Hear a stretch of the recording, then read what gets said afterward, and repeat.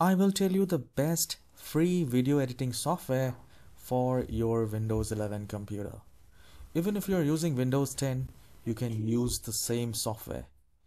And the reason why I'm sharing this video editor is because it doesn't leave any watermark, and it is absolutely free, and it is also very user friendly.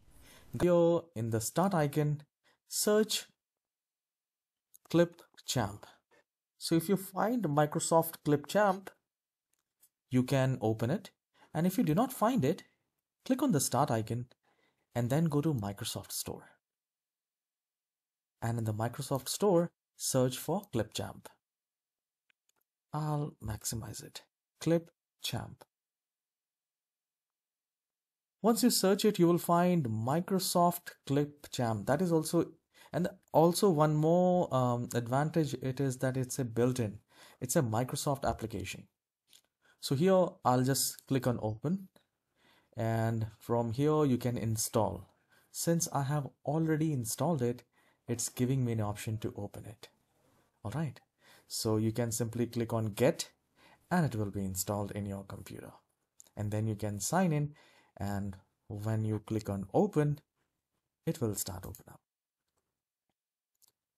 So I'll tell you some basic things and you can play with this software, and after few minutes you will have a basic understanding that yes, I can use this editor for basic editings and even high-end editings as well.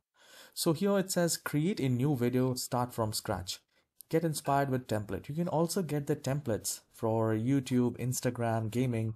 So let's say if I click on YouTube, I can get different types of intros, top 5 list, countdown, tech video template like this.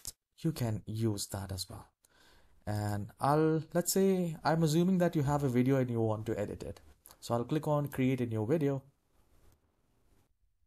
And here you will see the import media at the very top. You can click on import and you can select any of the video which you want to import. And then you can start editing, like you can cut, you can record and create, you can do the voiceover, content library, you can add clips, and you can also add text, transitions, and here you can increase or decrease volume, you can fade, you can use the filters, adjust colors, speed, and transition.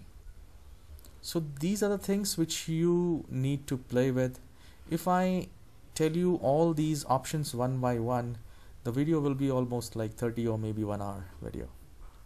So you can do that. And guys, if you want, I'll make a tutorial on these topics one by one, how we can efficiently edit our videos in Microsoft Clipchamp.